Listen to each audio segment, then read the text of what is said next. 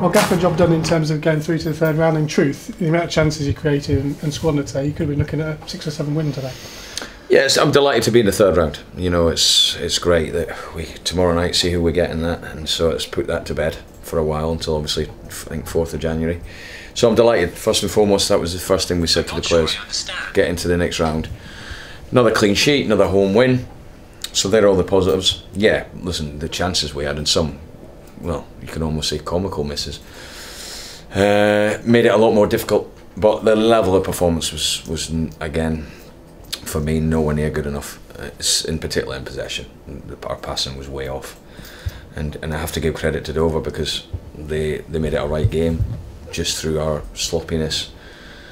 If it was a thing about complacency, I'm not having it.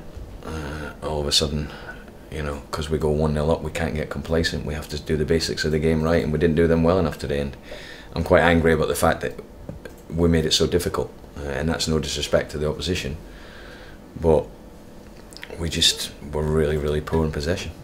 Obviously, the first goal is a wonderful strike. Great goal. And the goals of the season comps are going to be one heck of an awards due at the end. But such sublime technique to obviously take it on in the first place. But he sort of did it as if nothing ever mattered. It was so sweetly struck. Well, as soon as he picked the ball up, he knew, he made his mind up, Ive, that he was going to hit it. And to be fair, the technique of it was superb, and he's hit it, and you know it's going to get a bit of dip.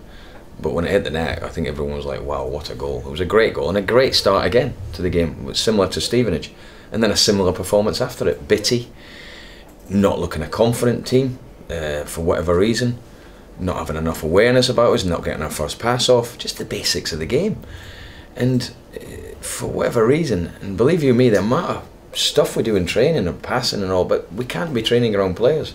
We need to take our performances on training into the performances on the pitch, and we got away with it today. You know, they had 1 or 2 things, and you're right, we had so many chances, and if you get the second goal earlier, it probably could have been 5 or 6, but that would be really unfair on Dover, because it didn't deserve to be a 3-0, never mind anything more. The second goal obviously came from a set piece, and Frankie did pretty much what he did in the first goal he scored for the club. Yeah, he just got it in front of someone and took it and just nicked it in.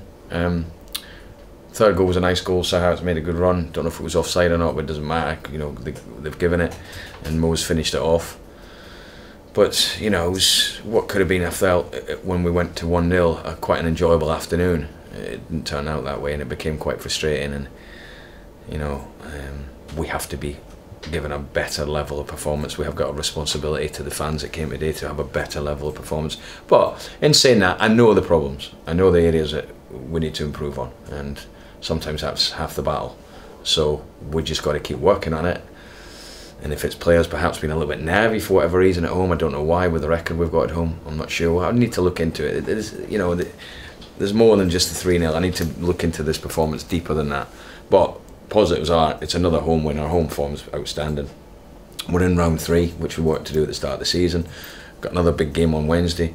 We hope to qualify in that one and go into the next round, and then we can put the cups to bed for a bit, and then obviously we've got to crack on with some real tough games in the league. Yeah, Serhat scored twice, I think, in the reserves in the week. Yes. Is that his reward today? Yes, I mean, Serhat, I'm letting him just have time. You know, it's his first season, and there's no pressure on the boy as such. He's not had a lot of game time, probably because the position he plays in, Marcus does. But he's a very, very talented boy. He looked fresh in training, he looked good in the game, he scored a couple. I wanted to just dip Burrows back out. I think I made a mistake there, if I'm going to be honest. I probably should have had him on the bench, because he would have probably come on with that left side and that left foot. But listen, hindsight's a great thing and all that. But yeah, Serhat come on and made a goal. He should have scored one, really. He should have taken a touch and finished it. He rushed it. But that sort of summed the game up a little bit, that bit. Yeah, Dembele not in the 18, is that purely just because of numbers? No, he's got a bit of a tendinitis on his knee, and he's had it for a while. So I felt, you know, he came off the game on Wednesday and did well in the game, scored a great goal, but I was in quite a bit of pain. So we've sort of made the decision that we wanted to rest, and he's going to see someone tomorrow. It's nothing serious. It's just a case of seeing if the rest has helped him, and it seemed to have done. He seemed to feel better yesterday. And then tomorrow we'll see. There's a possibility he might just get a little injection in it, which would probably rule him out of Wednesday. Well, it would rule him out of Wednesday. Or he feels the rest has done him good, and he'll be back training on Tuesday and be available for Wednesday. Good news on Josh Knight, he doesn't need an operation, which he thought he would, so that was very pleasing. It's probably knock a month off the time he's going to be out. He's still going to be out for a considerable amount of time, but probably a month off if it would have been an operation. And typically, you had two players who can play at the left back position started the game. You take one off, and then the other one, unfortunately, suffered an injury. I mean, it's quite a bad one. I think I'll have to check. I'll go and check now. He looks like his ankle's twisted. You always worry when someone's down for that length of time, and to be fair, Matty, the physio, said he's got to come off straight away. So we'll have to look at that in the morning. I just want to have a look at Fraser in there, because he did ever so well in the league game against Burton, and he did well. He did all right in the game against in Wednesday. We had a look at him for 45 minutes, but he clearly, the level of performance by many players in terms of, in particular, possession, was nowhere near today. And just finally, obviously, a draw tomorrow. In normal circumstances, you want a big Premier League side away from home. I guess with the home record, you'd take anyone here, wouldn't you?